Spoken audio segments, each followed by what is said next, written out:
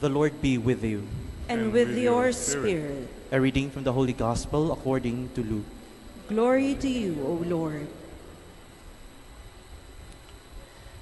The angel Gabriel was sent from God to a town of Galilee called Nazareth, to a virgin betrothed to a man named Joseph of the house of David, and the virgin's name was Mary. And coming to Mary, the angel said, "Hail, favored one, the Lord is with you." But Mary was greatly troubled at what was said, and pondered what sort of greeting this might be. Then the angel said to her, "Do not be afraid, Mary, for you have found favor with God. Behold, you will conceive in your womb and bear a son, and you shall name him Jesus. He will be great and will be called Son of the Most High, and the Lord God will give him the throne of David, his father, and he will rule over the house of Jacob forever, and of his kingdom there will be no end." But Mary said to the angel, "How can this be, since I have no relations with a man?" And the angel said to her in reply, "The Holy Spirit will come upon you, and the power of the Most High will overshadow you.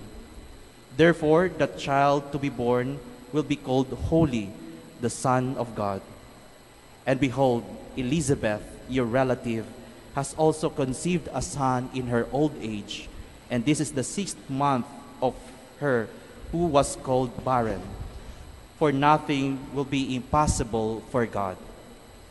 Mary said, "Behold, I am the handmaid of the Lord. May it be done to me according to your word."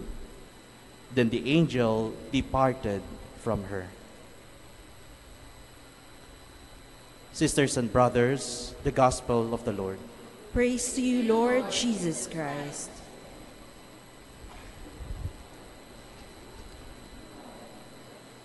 Come, Holy Spirit, bless this unworthy priest, that I may share with humility and with the heart, and that people listen with their hearts, with the Holy Spirit in their hearts. Come, Holy Spirit, come. Sisters and brothers, happy to see you. Every Sunday, I see you here, and there are all kinds of people. Every Sunday, there are many classes of people dito sa simbahan. Mayroon dito mga old, matatanda. Kaway naman kung na-alluded ka. Ayan. Nandito yung mga bata. Ayun. Nandito mga, wow, mayayaman. O, wave naman dyan. O, wala nag-wave. Nandito yung mga mahihirap. Nandito yung mga magaganda. Wow. O, yung nag-wave lahat. Yung mga, nandito rin mga medyo may kagandahan. Nandito rin yung mga bossing, office workers. Mayroon din dito yung mga simple workers. So, different classes of people. Alam po ninyo,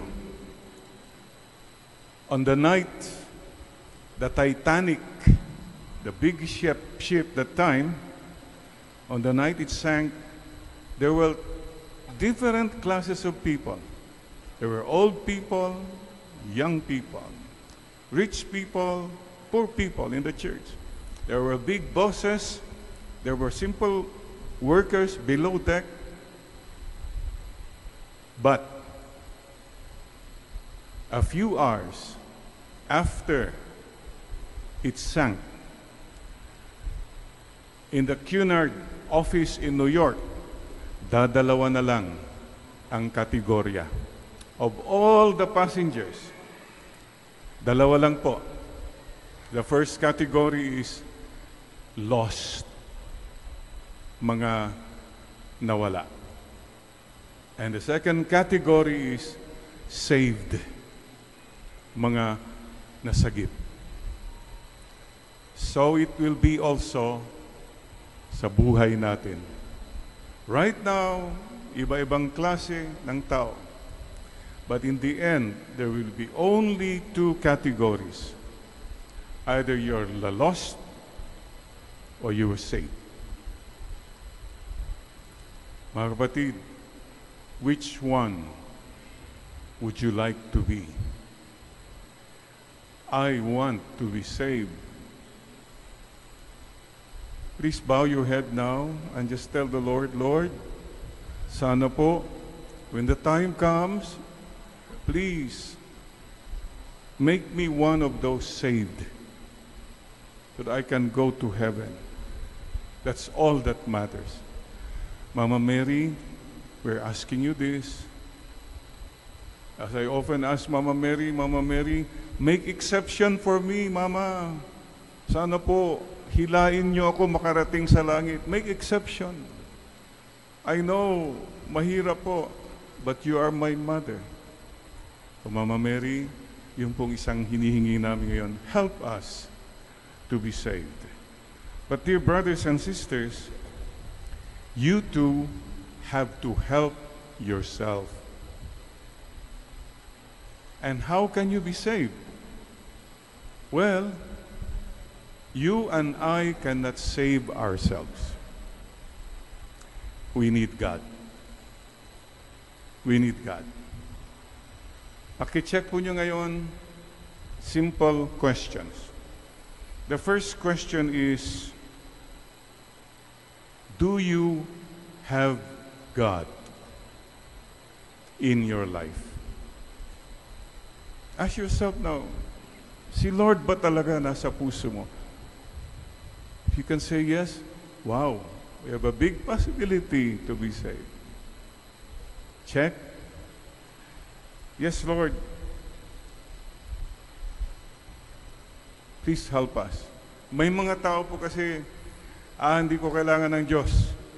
May pera ako, wala akong pakialam, wala sa intelligence ko, I cannot accept a God. Well, that's their choice.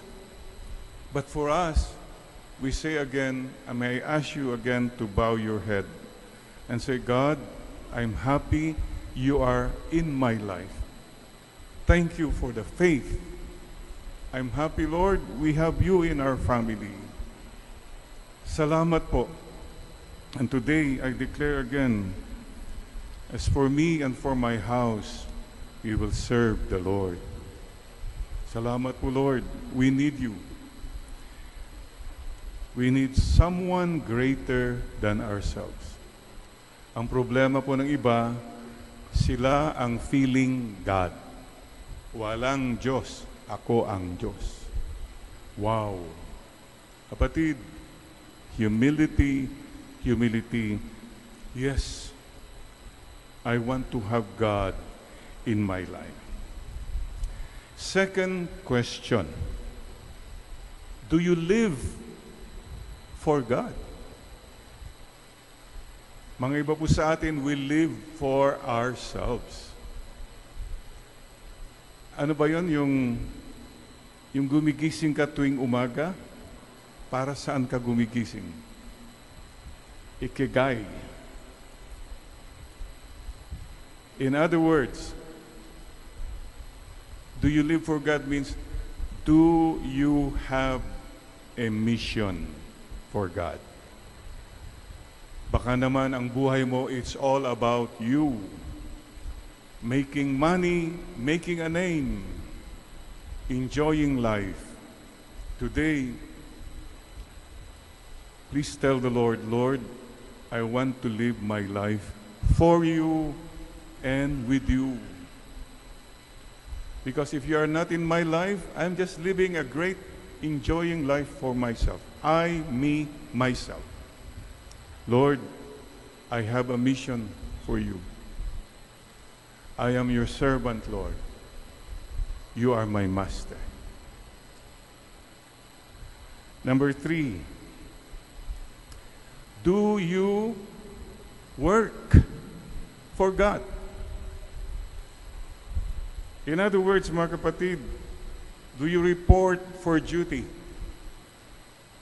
Lord, reporting for duty. We have a responsibility. Service, giving, sharing. That's what the Lord wants us all to do. Sisters and brothers, life is not about vacation. It's a vocation, a calling. And it's not all about having a good time. Basta may have a good time, bahala na kayo lahat yan. That kind of mentality will not bring you closer to God. And finally, question. Do you love God? Pakisabi mo nga kay Lord, Lord, mahal ko po kayo. Paminsan-minsan, ganun ba yun? Remember what God told us? Love Him with all your heart, with all your mind, and with all your strength. That's what He requires all of us. Love Him to the max. Baka naman po, kung magbigay tayo kay Lord, katiting, katiting, paminsan-minsan, dagdagan, dagdagan. Sisters and brothers, your time, check ba? Are you giving your time to God? How much time do we give to God? Kung talagang mahal mo si Lord, close kayo. Closure. Close kayo. Are you sure? Time. Talents. Are you giving back to God? Pay back time. My talents I use for other people, for God's people. And treasure. Whatever treasures you have at the service of our loving God. So today, mga kapatid, bow your head and answer the question, do you have God in your life, in your family?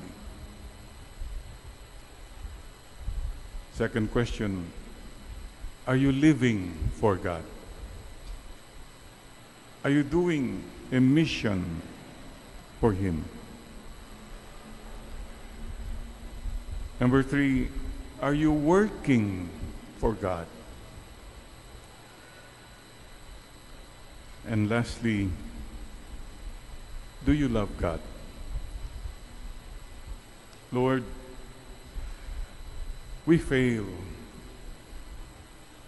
Thank you for understanding us. We will try. We'll keep on trying. Mga kapatid, nakakita ba kayo ng mga halaman?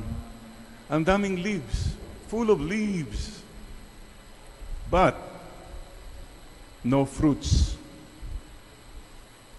Ang dami kang mga dahon, mabulaklak ka, pero walang fruits. I remember one time when we were growing up, grapes. Wow, ang saya namin, the grapes were crawling all over the mission house.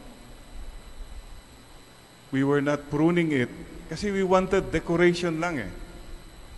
Ang ganda, pero walang fruit. There are many people who have so much leaves, so much adornment, pero walang fruit at walang sineshare na fruits. In other words, it's all for decoration. Sana ang buhay natin, magarbo ka, ang ganda, madekorasyon ka, pero wala ka naman palang mga natutulungan na babahaginan. You're not sharing your fruits. Oh, by the way, some very rich and people, they share their fruit after they leave this world. Rotten fruit. Yung bumagsak na lang na nabulok, yan ang iniiwan sa mundong ito. Sisters and brothers, it pains me to see how many people are suffering just because of a few people who abused Mother Nature for their business, kawawa ang lahat. Sila lang ang yumaman, sinira nila ang kalikasan. Selfishness and greed. It pains me too. So many people are suffering because a few government officials and government workers are getting their money. They have mastered the art of stealing in the name of public service. Kuminsan po, nakakadismaya. Wow, Lord, bakit po ganun? Kawawa na yung mga tao, ninanakawan pa. Today, let us remember this. God does not sleep. There is divine justice. Do not be dismayed when you see people who seem to prosper by evil ways. Be strong. God will deal with them in His own way, in His own time, if they cannot be dealt with even in this life already. So mga kapatid, please, you want to be saved, you report to your God, you help the people of God. Do good, avoid evil. So where will you be? Where will I be at the end of our lives? Nasa listahan ka ba ng saved, nasagip, or nasa listahan ka ng nawala, lost? By God's grace and with your help, with your cooperation, let's all pray that we will be saved. Sisters and brothers, today, let us thank God again for His many blessings. Specialize in giving, mga kapatid. Give. Continue to give. Give till it hurts. Give joyfully and give quietly.